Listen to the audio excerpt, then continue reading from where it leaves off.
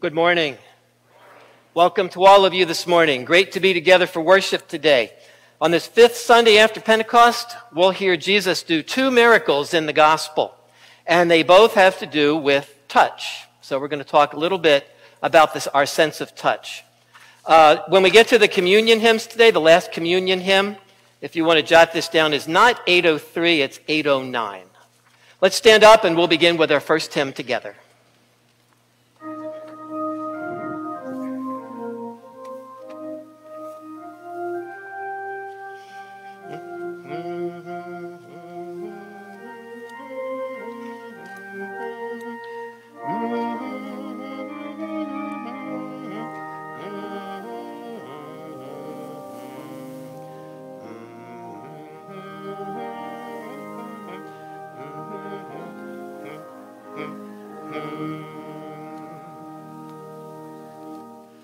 Lord of all hopefulness, Lord of all joy, whose trust ever childlike no cares could destroy, be there at our waking, and give us, we pray, your bliss in our hearts, Lord.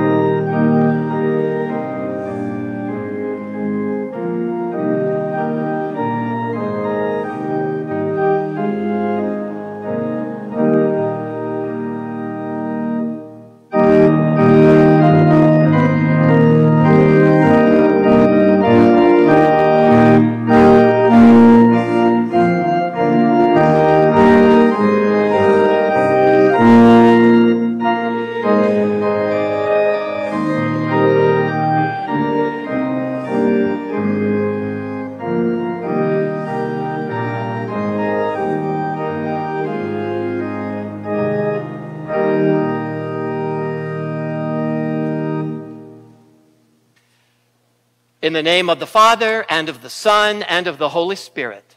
Amen. Steadfast Lord, we confess to you our sinfulness. We have not loved you with all our heart, mind, and strength, and we have not loved our neighbor as ourselves. Forgive us, Lord, for our impatience with you and the people around us. Forgive us, Lord, for our fear, which clouds our hearts and minds, overshadowing your faithfulness to us. Forgive us, Lord, for our resistance to generously sharing the bountiful blessings that you entrust to us. Forgive us, Lord, for all of our sins, those of which we are aware and those of which we are unaware. Forgive us, Lord. It was for all of our sins that Jesus shed his blood on the cross for us, for forgiveness, and to give us new life. I announce his grace to all of you. In the stead and by the command of my Lord and Savior, Jesus Christ, I forgive you all your sins. In the name of the Father, and of the Son, and of the Holy Spirit. Amen.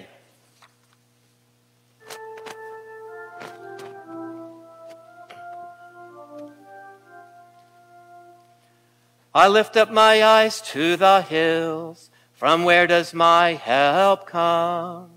My help comes from the Lord, who made heaven and earth. The Lord is your keeper. The Lord is your shade on your right hand. The sun shall not strike you by day, nor the moon by night. The Lord will keep you from all evil. He will keep your life. The Lord will keep your going out and your coming in from this time forth and forevermore. Glory be to the Father, and to the Son, and to the Holy Spirit, as it was in the beginning, is now, and will be forever. Amen. I lift up my eyes to the hills. From where does my help come? My help comes from the Lord, who made heaven and earth.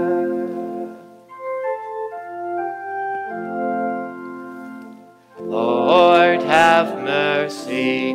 Christ, have mercy. Lord, have mercy. To God on high be glory, and peace to all the earth. Goodwill from God in heaven, proclaimed at Jesus' birth. We praise and bless you, Father. Your holy name we sing. Our thanks for your great glory, Lord God, our heavenly King. To you, O soul begotten, the Father's Son, we pray. O Lamb of God, our Savior, you take our sins away. Have mercy on us, Jesus. Receive our heartfelt cry. Where you in power are seated at God's right hand on high. For you alone are holy, you only are the Lord. Forever and forever be worshipped and adored. You with the Holy Spirit alone are Lord Most High. In God the Father's glory, amen, our glad reply.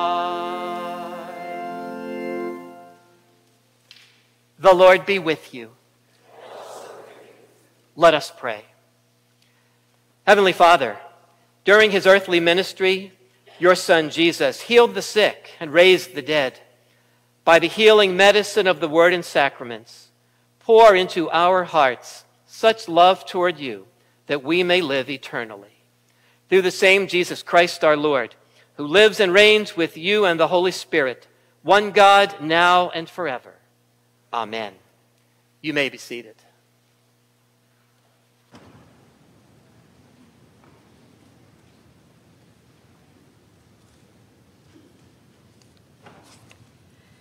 The Old Testament reading for the fifth Sunday after Pentecost is from Lamentations chapter 3. The steadfast love of the Lord never ceases. His mercies never come to an end. They are new every morning. Great is your faithfulness. The Lord is my portion, says my soul. Therefore I will hope in him. The Lord is good to those who wait for him, to the soul who seeks him. It is good that one should wait quietly for the salvation of the Lord. It is good for a man that he bear the yoke in his youth.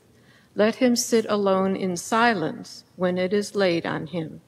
Let him put his mouth in the dust, there may yet be hope. Let him give his cheek to the one who strikes, and let him be filled with insults. For the Lord will not cast off forever, but, though he cause grief, he will have compassion according to the abundance of his steadfast love. For he does not willingly afflict or grieve the children of men. This is the word of the Lord. Thanks be to God. Psalm 30. I will extol you, O Lord, for you have drawn me up and have not let my foes rejoice over me. O Lord my God, I cry to you for help, and you have healed me. O Lord, you have brought up my soul from Sheol. You restored me to life from among those who go down to the pit. Sing praises to the Lord, O you his saints, and give thanks to his holy name. For his anger is but for a moment, and his favor is for a lifetime. Weeping may tarry for the night, but joy comes with the morning. As for me, I said in my prosperity, I shall never be moved. By your favor, O Lord, you made my mountain stand strong. You hid your face. I was dismayed. To you, O Lord, I cry, and to the Lord I plead for mercy. What profit is there in my death if I go down to the pit? Will the dust praise you? Will it tell of your faithfulness? Hear, O Lord, and be merciful to me. O Lord, be my helper. You have turned for me my mourning into dancing. You have loosed my sackcloth and clothed me with gladness, that my glory may sing your praise and not be silent. O Lord my God, I will give thanks to you forever. The epistle is from 2 Corinthians chapter 8. We want you to know, brothers, about the grace of God that has been given among the churches of Macedonia, for in a severe test of affliction, their abundance of joy and their extreme poverty have overflowed in a wealth of generosity on their part. For they gave according to their means, as I can testify, and beyond their means of their own free will, begging us earnestly for the favor of taking part in the relief of the saints, and this, not as we expected, but they gave themselves first to the Lord and then by the will of God to us. Accordingly, we urge Titus that as he had started, so he should complete among you this act of grace. But as you excel in everything, in faith, in speech, in knowledge, in all earnestness, and in our love for you, see that you excel in this act of grace also. I say this not as a command, but to prove by the earnestness of others that your love also is genuine. For you know the grace of our Lord Jesus Christ, that though he was rich, yet for your sake he became poor, so that you by his poverty might become rich. I do not mean that others should be eased and you burdened, but that as a matter of fairness, your abundance at the present time should supply their need, so that their abundance may supply your need, that there may be fairness. As it is written, whoever gathered much had nothing left over, and whoever gathered little had no lack. This is the word of the Lord. Thanks be to God.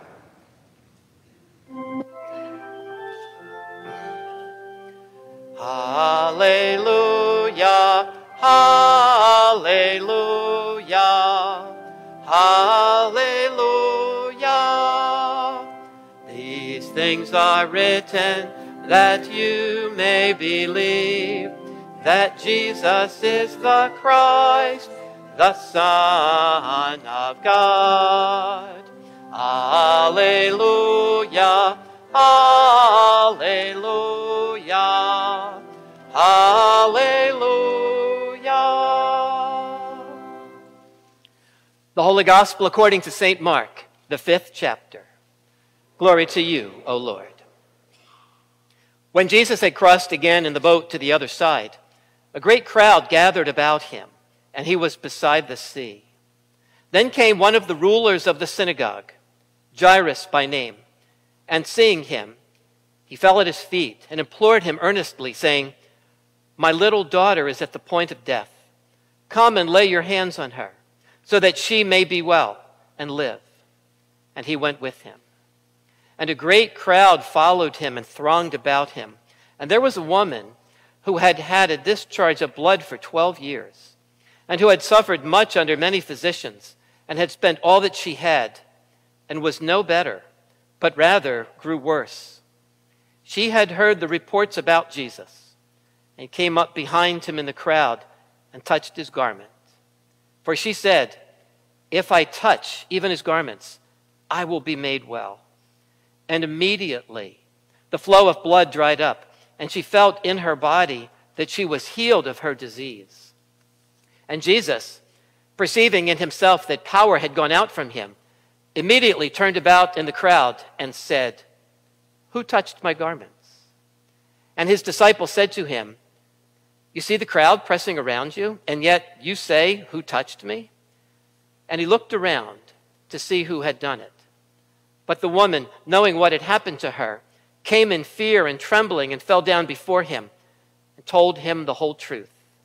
And he said to her, "Daughter, your faith has made you well. Go in peace and be healed of your disease."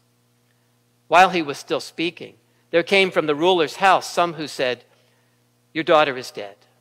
Why trouble the teacher any further?" But overhearing what they said, Jesus said to the ruler of the synagogue, "Do not fear, only believe." And he allowed no one to follow him except Peter and James and John, the brother of James. They came to the house of the ruler of the synagogue, and Jesus saw a commotion, people weeping and wailing loudly. And when he had entered, he said to them, "Why are you making a commotion and weeping? The child is not dead, but sleeping." And they laughed at him. But he put them all outside, and took the child's father and mother and those who were with him, and went in where the child was. Taking her by the hand, he said to her, "Talitha cumi," which means, "Little girl, I say to you, arise." And immediately the girl got up and began walking, for she was 12 years of age. And they were immediately overcome with amazement. And he strictly charged them that no one should know this, and told them to give her something to eat. This is the gospel of our Lord. Praise to you, O Christ. I believe in God the Father Almighty, maker of heaven and earth, and in Jesus Christ, his only Son, our Lord, who was conceived by the Holy Spirit, born of the Virgin Mary, suffered under Pontius Pilate, was crucified, died, and was buried. He descended into hell. The third day he rose again from the dead. He ascended into heaven and sits at the right hand of God the Father Almighty. From thence he will come to judge the living and the dead. And I believe in the Holy Spirit, the holy Christian church, the communion of saints, the forgiveness of sins, the resurrection of the body, and the life everlasting. Amen. You may be seated.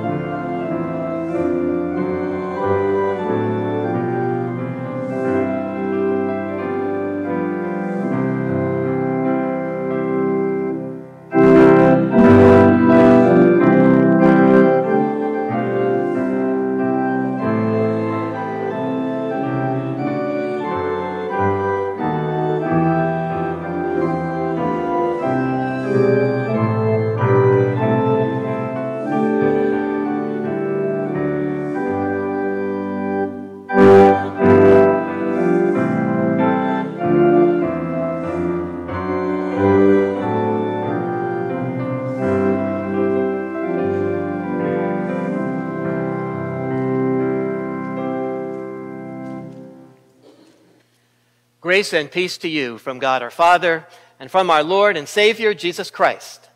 Amen. We often take our five senses for granted, but we all know just how important they are to us. If you lose your sense of sight, it's a real challenge to adapt to the world around you when you can't see anything. Or if you're deaf and can't hear, that changes the way you interact with the people and the world around you. If you can't smell or taste, now we know you might have COVID. That's some of the symptoms. But what about the sense of touch? That's one I think that we sometimes take for granted. Now I know that many of you knew Henry Hugh, longtime member of our congregation. He's gone ahead of us to be with the Lord. But because of some pinched nerves and some problems in his neck, he lost all the sensation in the tips of his fingers. And it made life very, very difficult for him. He had a hard time getting dressed in the morning because he just couldn't manipulate the buttons or the zippers very well. And when he came to Bible study on Thursday morning, he had a terrible time trying to turn a page because he couldn't feel where the pages began and ended. And then when he went to pay for his meal, it was a challenge to get the money out of his wallet because he just couldn't quite grasp it. So that sense of touch is just as important as any of the other senses that God has created us with. And in the gospel this morning, touch is a very important part of two miracles that Jesus performs. Two very powerful miracles reminding us of who he is and what he can do for us. The first has to do with one of the rulers of the synagogue who comes to Jesus and says, "My little girl is dying. Please come and lay your hands on her. Come and touch her so that she may be well and live." And the second miracle has to do with a woman who, Mark says, has had a discharge of blood for 12 years. And rather than helping her, after seeing all those doctors, it's only gotten worse and worse and worse. But she knows in her heart, if I can just touch Jesus, if I can just touch his clothing, I know I will be made well. So touch is very important in these two miracles. Now, we all know that there are many things in this world that you are not supposed to touch. You do not touch a hot burner on the stove. If you do, you learn your lesson very quickly. That is something not to touch. You do not want to touch poison ivy. Or you do not want to touch a fire ant mound in your yard. You do not want to touch a porcupine, a cactus, or those real spiky things on your palm tree out in your yard because you know how much that is going to hurt. But on the other hand, there are many things that we do want to touch. Anytime I see a dog, I want to touch that dog. I want to pet your dog as long as it's not going to bite me. If you have an itch, I gotta touch that itch. I've got to scratch. Or food, some fried chicken, or a rack of ribs. You just want to get your hands on that. And of course, anything that says, do not touch. There is something in us that wants to touch whatever it is. You know, it's interesting in the Bible that there are many things that God's people were not supposed to touch. Now, when God's people had gotten out of Egypt and out of their slavery, and after God's people had made their way through the desert and through the Red Sea by the mighty hand of God, and they got to Mount Sinai. This was the mountain where God was going to be present. And the cloud of God's presence came down on the mountain. There's thunder, there's lightning, the ground shakes beneath their feet. And God tells Moses, tell the people, do not come near the mountain. Do not touch it. My people are not to come in contact with the holiness of God. Sinful people and God must keep their distance.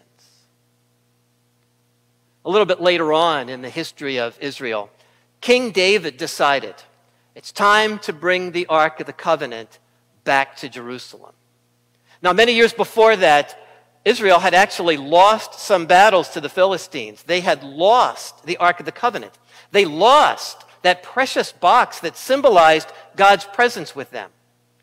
So the Philistines kept it for a little bit, but it was more trouble than it was worth.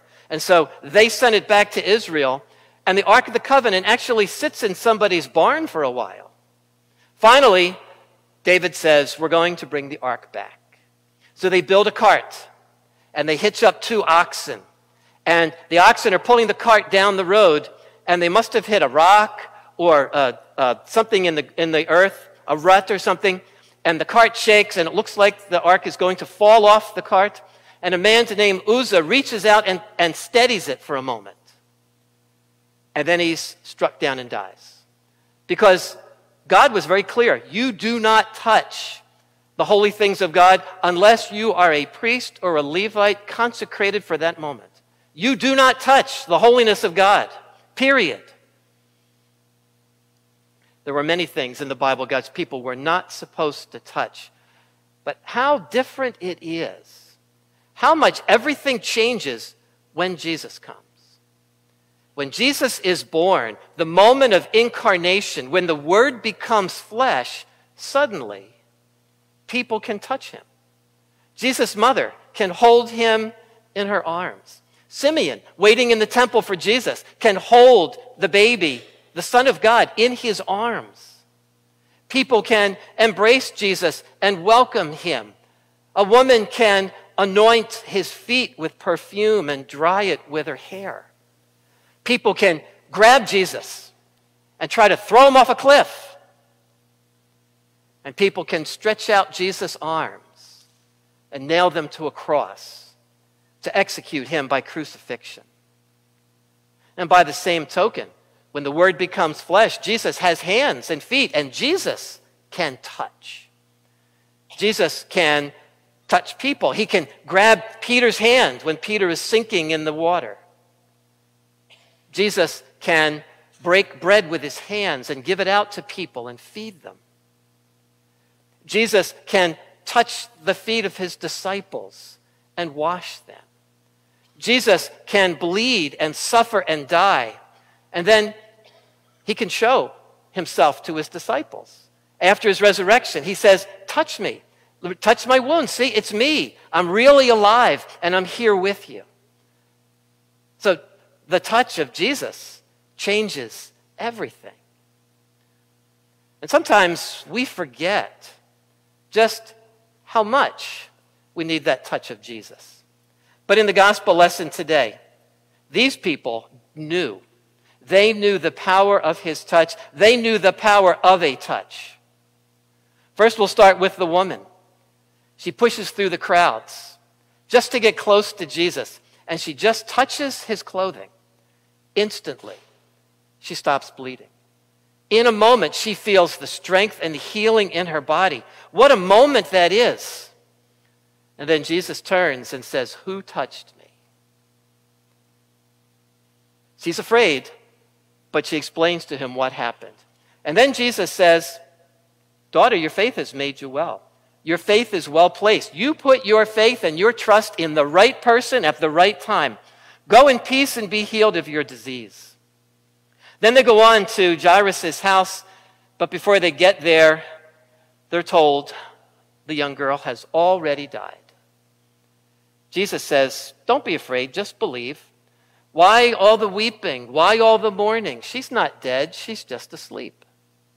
And so Jesus goes in with a couple of the disciples and with the parents, and he touches her. He takes her hand, and he says, little girl, I say to you, arise. Immediately, she's alive again. She gets up. She's walking around.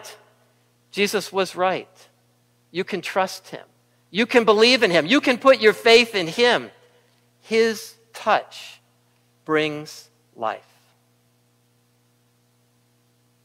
We do forget how much we need his touch. Isaiah found out very quickly. One day, Isaiah found himself in the very throne room of God.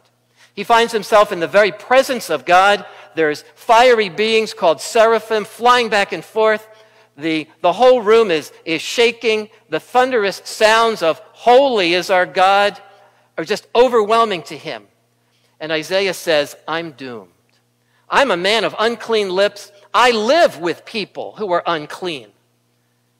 And then an angel takes an ember off of the altar and touches Isaiah's mouth and says, all your sin has been atoned for. And now, when the question is asked, who will go? Now Isaiah says, here I am, send me. He's been touched by the grace of God. He's ready to proclaim the gospel. Jeremiah had a similar experience. God comes to Jeremiah and says, you're going to be my spokesperson to Israel. Jeremiah says, I can't do that. I'm too young. I don't have enough experience. God says, I have touched your mouth, and you will go, and you will tell people my word. The touch of God changes everything and made his people ready to do the work that God had for them to do. What a blessing it is that God still touches our lives, touches our mouths, so that we can proclaim what he has done for us. In the sacrament, it is the body of our Lord. It is his blood. He touches us and proclaims that we're forgiven. All of our sins have been paid for. Proclaims that we will have life, even more life than death. Proclaims that we have the victory over the devil and the power of sin itself. God still powerfully touches our lives as a church. And that touch of God is vital to who we are as a church and to what we do as a church. You see, we know that we need to hear God's word because faith comes by hearing, and hearing by the word of Christ. So we need to hear what he has to say. We know that to be his witnesses, we need to see what God has done so that we can tell. Just like the shepherds. Let's go and see, and now let's go and tell. The Bible says that we are to taste and know that the Lord is good. And our prayers ascending to the Lord are a sweet-smelling aroma to him. He loves to hear our prayers. But we also need his touch. We can never take that for granted. We need to be together as his body and receive his body and blood and be touched by our very Lord himself with that forgiveness, life, and salvation, so that as a church, we can touch the lives of others. We can't just talk about it. We can't just think about it. We can't just hope that something will happen. As his body, we're the hands and feet of Jesus. And some people need to feel his love. Whether you're holding a hand to pray with somebody, or whether you're helping somebody into the doctor's office, or whether you're just embracing somebody that you haven't seen for a long, long time, and you are so happy to be worshiping with, or whether it's somebody that you're crying with, or somebody, we all know how powerful human touch is. We all know how much we missed touching other people for such a long time. We must have that. And what a gift from God that he still touches us. And as his church, we can still touch the lives of others because that is truly what brings us life. In Jesus' name, amen. Lord, thank you for all of our senses.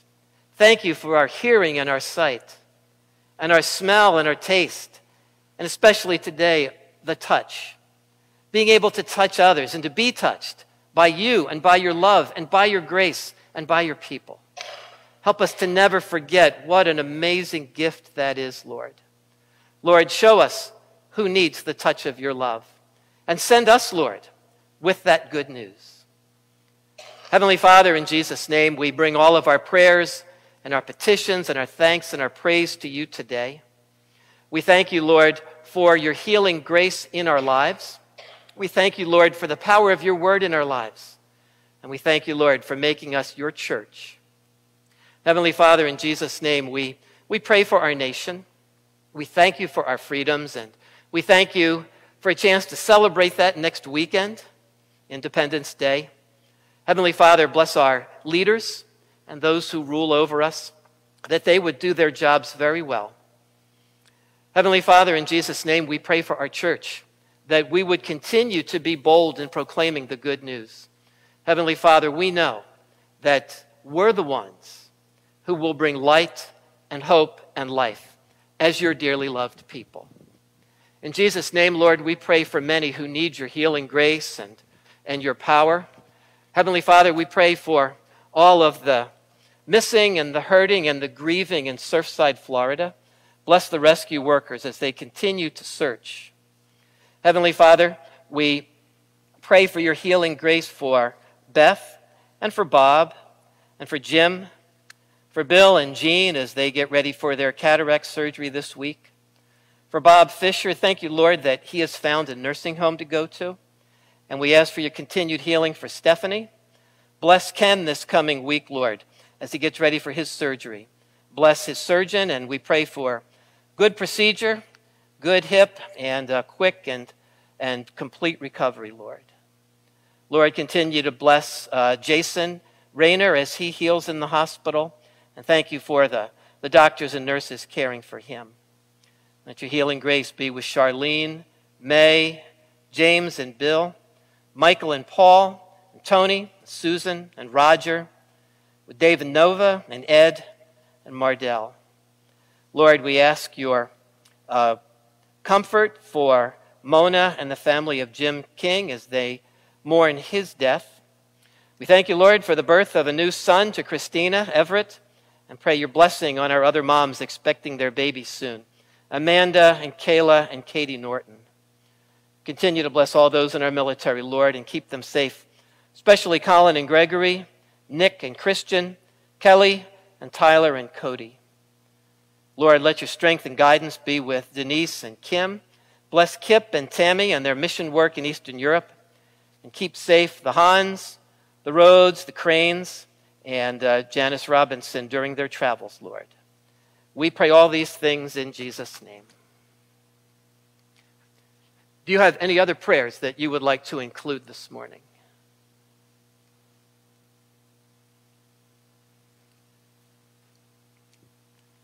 Lord, as we come to your altar, thank you for inviting us to come and experience your touch once again, the touch of your grace in the body and blood of Christ, filled with forgiveness, life, and salvation.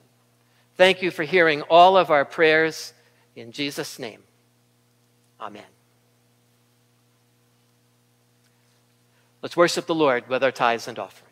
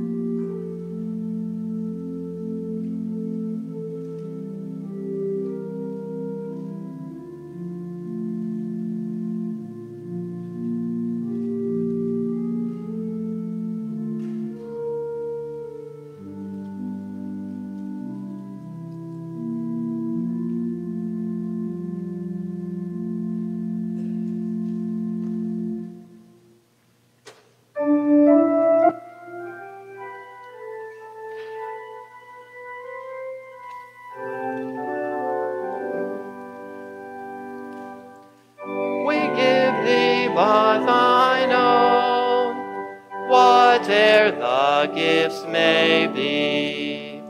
All that we have is thine alone, a trust, O Lord, from thee. May we thy bounties thus as stewards true receive, and gladly as thou blessest us, to thee our first fruits give. The Lord be with you. Lift up your hearts. Let us give thanks to the Lord our God. It is right to give him thanks and praise. It is truly good, right, and salutary that we should at all times and in all places give thanks to you, O Lord, Holy Father, Almighty and everlasting God, for the countless blessings you so freely bestow on us and all creation. Above all, we give thanks for your boundless love shown to us when you sent your only begotten Son, Jesus Christ, into our flesh and laid on him our sin, giving him into death that we might not die eternally. Because he is now risen from the dead and lives and reigns to all eternity, all who believe in him will overcome sin and death and will rise again to new life. Therefore, with angels and archangels and with all the company of heaven, we laud and magnify your glorious name, evermore praising you and saying, Holy, holy, holy Lord,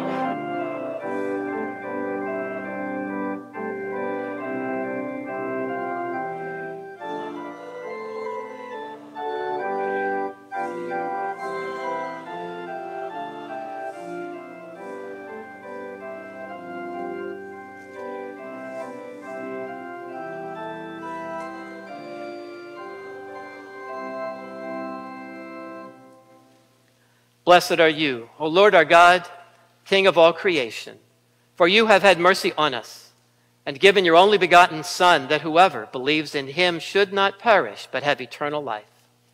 In your righteous judgment, you condemned the sin of Adam and Eve, who ate the forbidden fruit, and you justly barred them and all their children from the tree of life.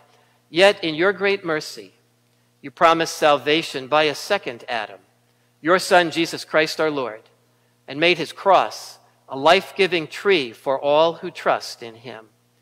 We give you thanks for the redemption you have prepared for us through Jesus Christ.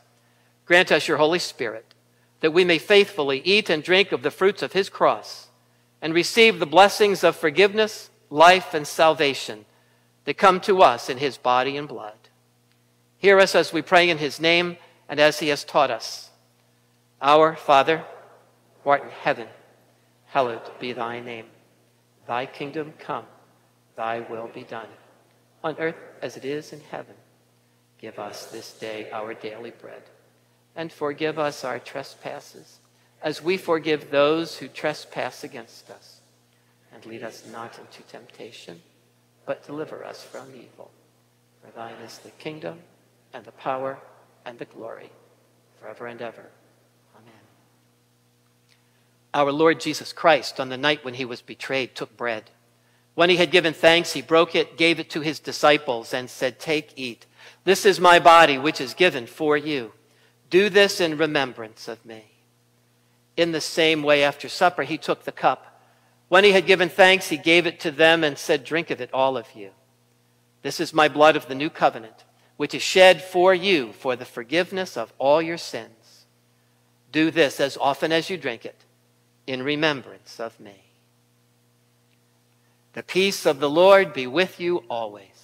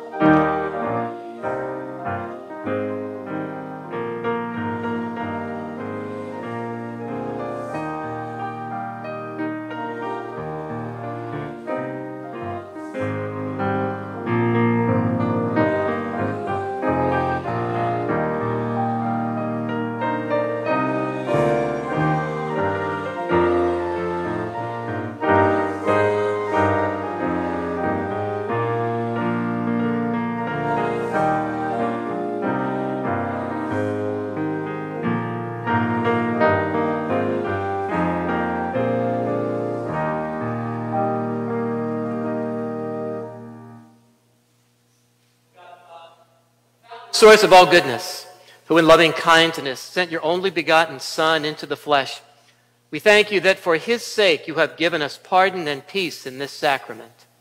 And we ask you not to forsake your children, but always to rule our hearts and minds by your Holy Spirit, that we may be enabled constantly to serve you. Through Jesus Christ, your Son, our Lord, who lives and reigns with you and the Holy Spirit, one God, now and forever. Amen. Let us bless the Lord. Thanks be to God. The Lord bless you and keep you. The Lord make his face shine upon you and be gracious to you.